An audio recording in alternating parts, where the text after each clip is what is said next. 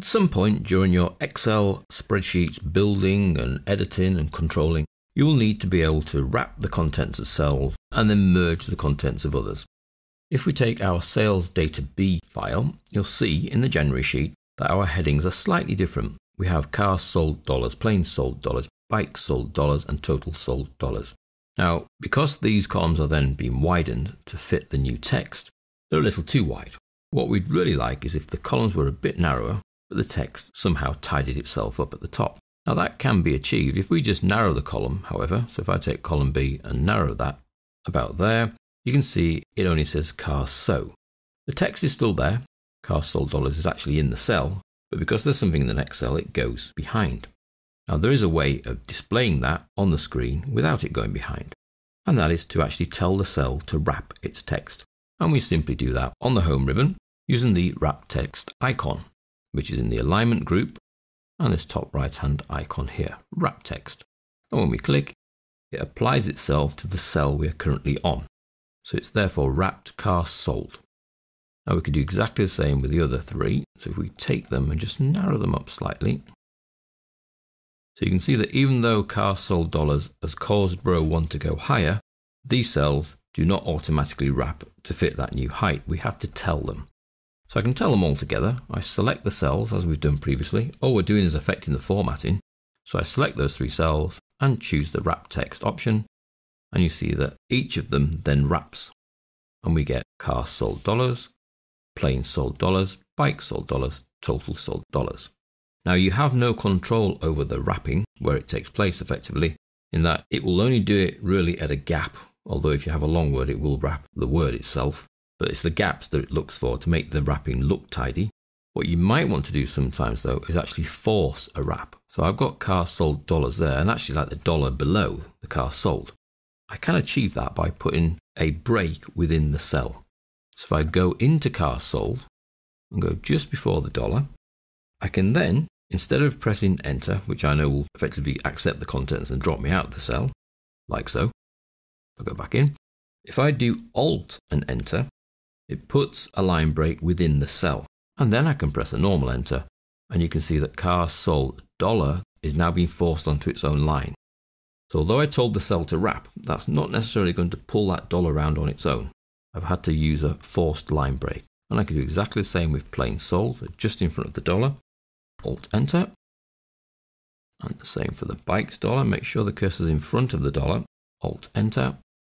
And the same for our total sold dollar. Alt enter before the dollar, and the dollar is forced onto a new line, regardless of any instructions for the rest of the cell. Even if that cell was not told to wrap, the dollar would still go onto a new line within the cell. So that's a forced wrapping that you can do yourself using the Alt enter within a cell to say from this point forwards, effectively start a new line. Or we can turn on the wrap option, which is up here, which tells the cell to wrap itself around the new width. So it can't run out of the right hand side, it has to stay within the cell, which will always force the height to go larger. So you have to be a little bit careful that that's what you're trying to achieve, that there will be a higher row. Now merging cells is slightly different. This will allow us to merge a number of cells and for that cell to then act as one cell. It's quite useful for headings.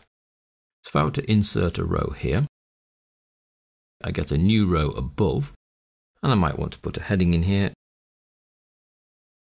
Now although I've typed that in A1, the contents remain in A1.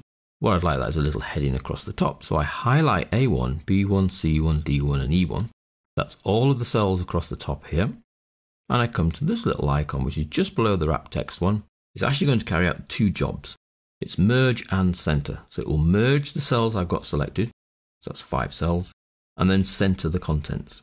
So one click there, merges those 5 cells and centers the contents. This is now effectively one cell as far as Excel is concerned. So I only need to be in that one cell, and I can do a little bit of formatting so that we get a little heading across the top. So that's merge and center. You have to be a little bit careful using it across multiple cells where there are contents in 2 cells. If, for example, I were to try it here, so let's have January in there, and then 2012 in there, and I highlight across. So I've got 5 cells selected. I then go to merge and center. It says merging cells only keeps the upper left cell value and discards the other values. So I'm going to lose that 2012. It will merge all the cells together, but not their contents. So when I say OK, I'm left with January as a merged cell across the lot, and the other cell contents disappear. So be a little bit careful when using it, but it's great for headings because it means the heading will then always sit across the top of your cells. Instead of you trying to plan where to type this so it looks like it's in the middle, now I know January sales for Inc. Corp is actually across the middle of all 5 cells. And I've achieved that by merging the cell contents. Now you can unmerge a cell, go into a merged cell as we have there, and just go back to that same icon, and it unmerges the cells. Obviously doesn't return the 2012 because it didn't know that it got rid of it. That's something that happened in the past and that's forgotten. But it takes the current contents that are in the merged cell and places them in the left-hand cell. So we have merge and center, and then we have the wrapping option, which is an option for a cell for it to wrap its own contents. But we do have the force a new line option, which is Alt and Enter when you're within a cell.